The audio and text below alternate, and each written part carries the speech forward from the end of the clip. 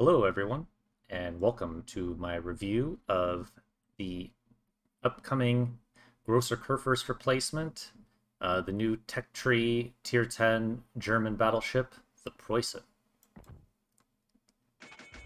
This is a game that I played on stream the other day. I think it's a pretty good showcase of the ship.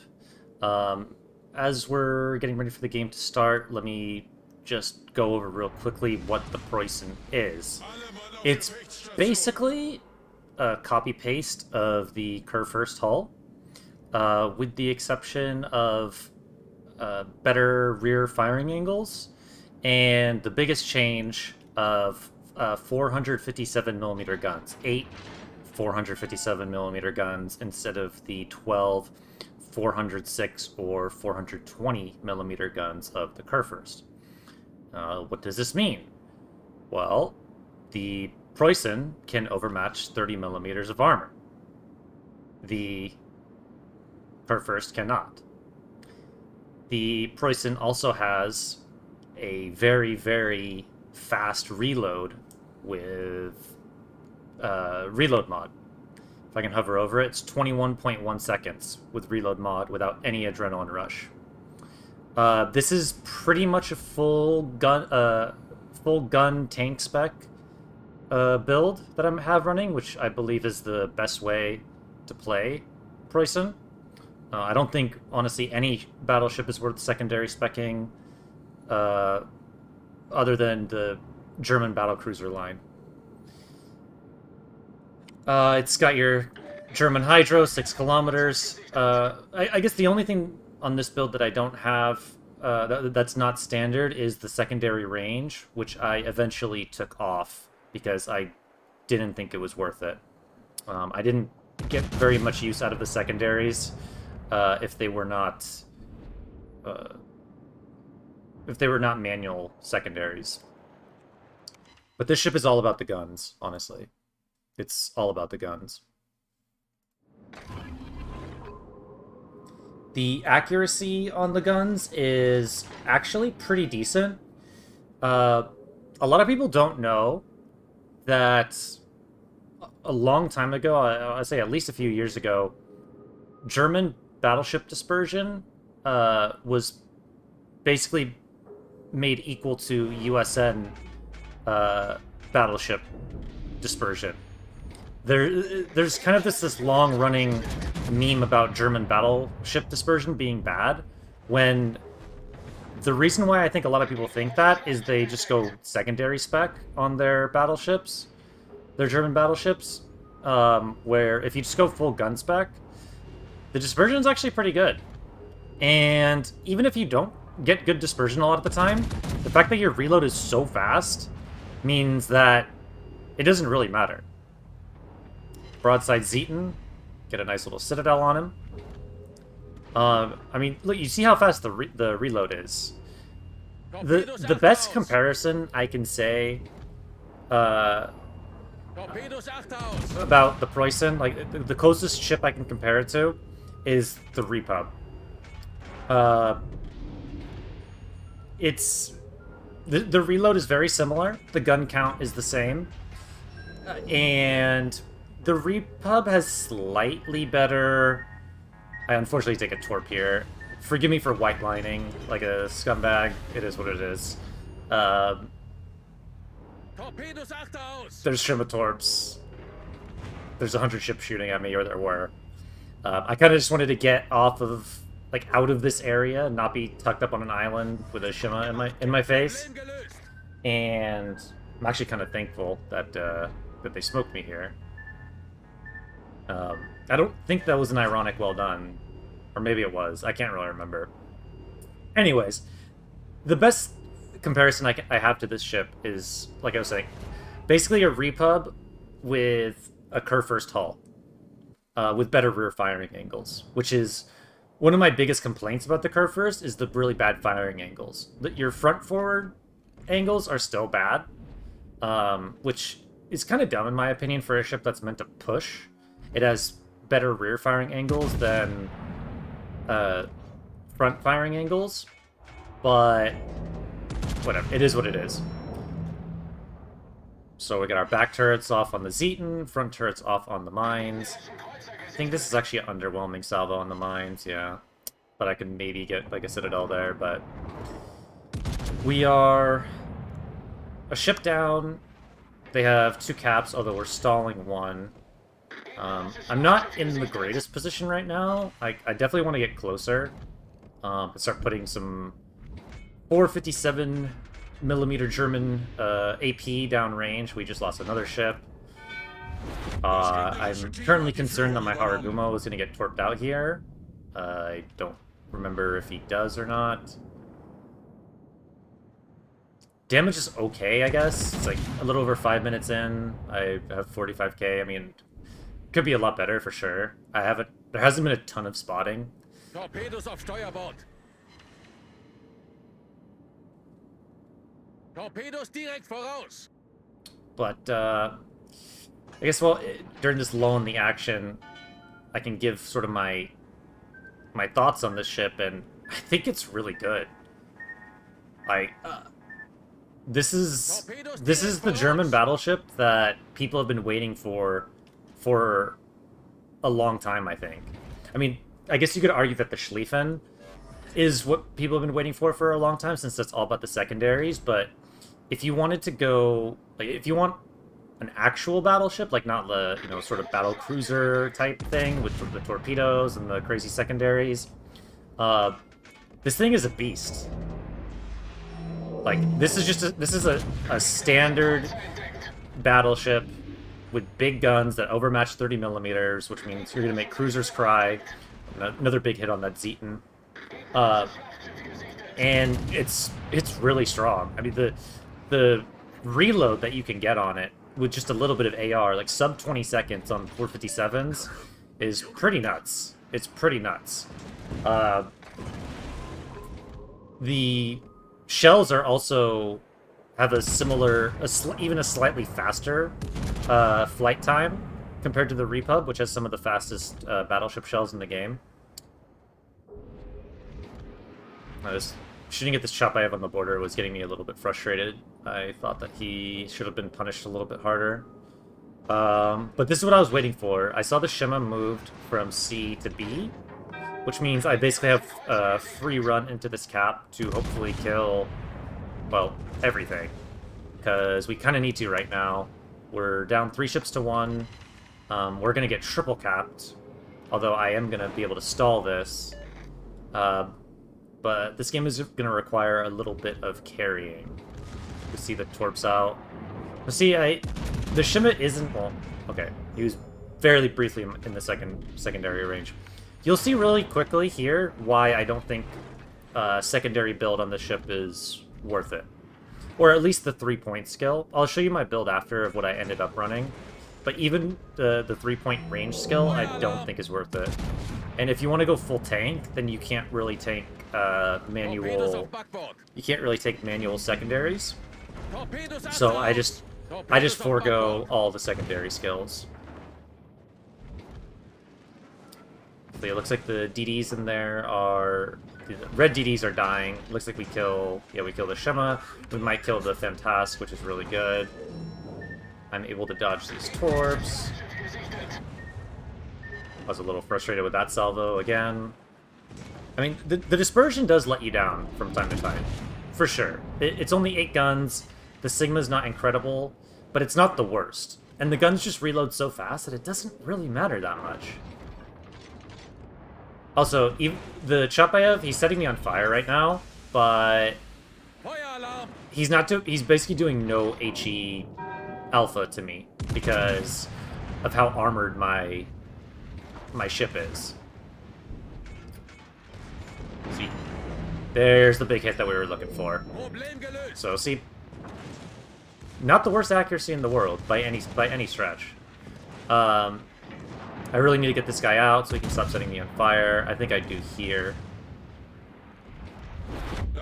Oh no, the Lion does. Okay. So here's the secondary issue. Keep in mind, I'm at okay, I'm at 25k, and this Iowa's at 65k. Granted, I do have a heal coming up in a few seconds, but This is not looking good for me. I throw 10k into him right there. Like, here's where I thought my secondaries would actually be melting him. And that I would have a tremendous advantage just based on my secondaries. But without the manual secondary skill, it's just... they just don't do a whole lot. They just don't do a whole lot. Of course, his secondary set me on fire, interestingly enough. We see our damage is steadily going up. Our potential damage is over 2 million. And the game looks like a complete loss right now. We're even on ships, but we're down in HP. We're heavily down in points. I need to kill this guy fast, and I need to cut back in towards the middle of the map and kill more stuff. Or hope my team can pull it out. But as you can see, like the rear turret angles, I can get all my guns to bear at this angle, which is very good compared to the Kurfurst. The Kurfurst has very bad rear firing angles in addition to its bad front firing angles. So you would never be able to do this in a Kurfurst. But you still do eat a lot of AP pens. That's one thing that does not change between the Preussen and the Kurfurst, is you just eat a lot of full pens from Battleship AP in particular. That's the big weakness of the hull. You don't get citadeled. You are pretty resilient to HE spam, but you do eat a lot of Battleship AP, even if you're angled. We get another heal off. We only have one more after this.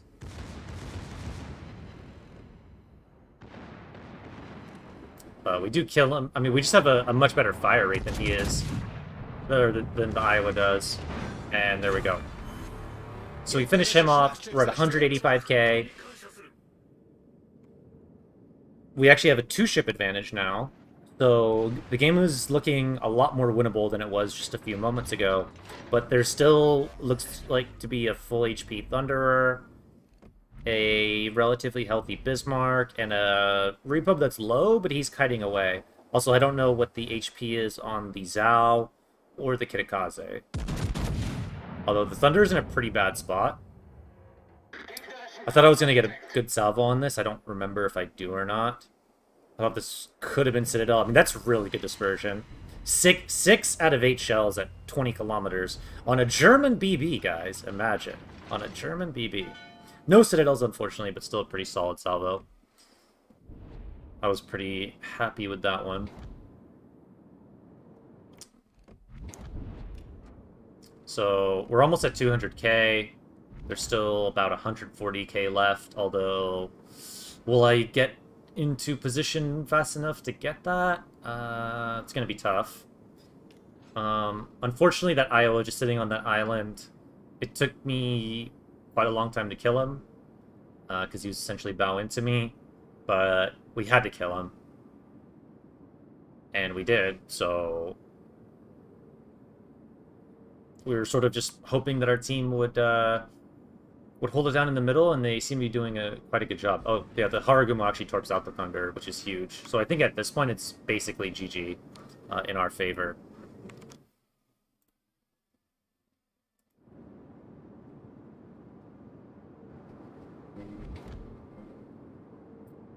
The only thing that can really kill me at this point is the full HP Zhao setting me on permafires. He's far enough away that it's going to be hard for me to land too many salvos on him, especially since he's kiting.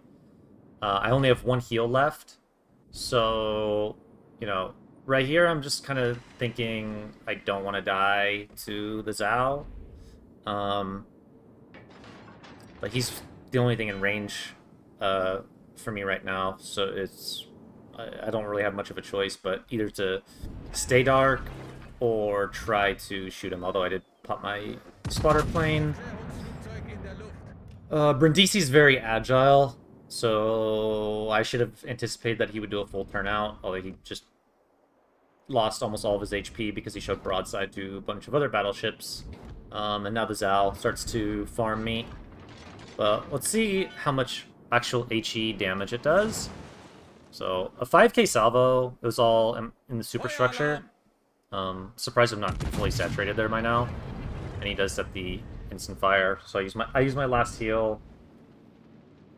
But I can basically go dark at any time, unless the Kitakaze comes.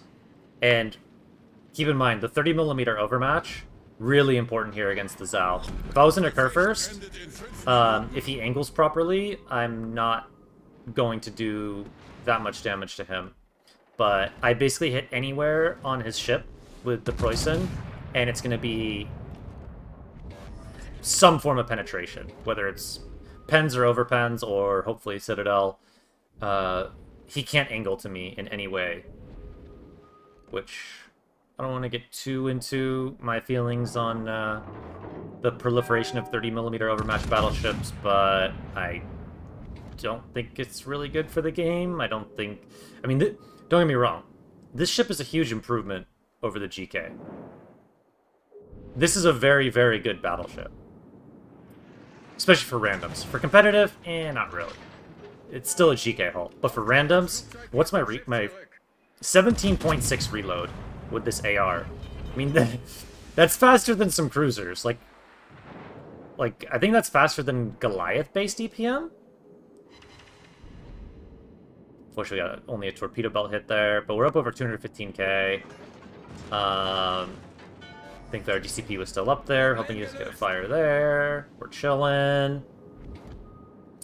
And yeah, just a solid win. I gotta say, my team played very well.